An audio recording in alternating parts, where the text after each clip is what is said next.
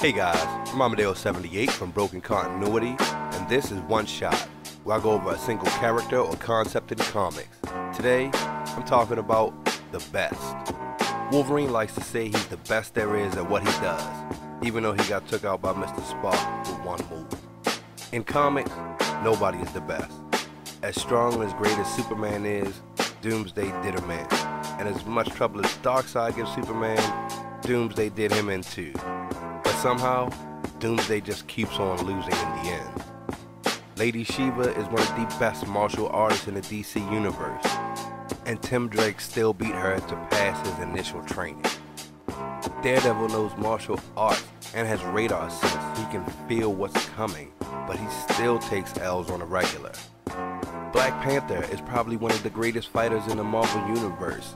However, he has probably never actually beaten Killmonger straight up. Bronze Tiger is supposed to be one of the best martial artists in the DC Universe. He's been beaten before too, especially by Batman. Batman, as great as he is, and as many people as he's beaten, always has trouble. Bane even broke his back. Deathstroke has given the Justice League and the Teen Titans fits throughout the years, but he still gets beaten. Taskmaster can fight like anyone he's ever seen, but he's basically still a henchman with his own side hustle. Thor has been taken down, a god. Galactic has been beaten and turned away, a force from before this universe started. Franklin Richards can basically do anything and everything, but the Fantastic Four still have problems. Doom has taken a loss, even though he can blame everything on Doombots. Squirrel Girl has probably taken down a bunch of Marvel's big bads, but in a title of her own, she probably loses too.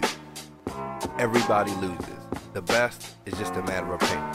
That said, we can still debate on the internet, and I'll argue why Wolverine and Spider-Man should be two of the best fighters in the Marvel Universe.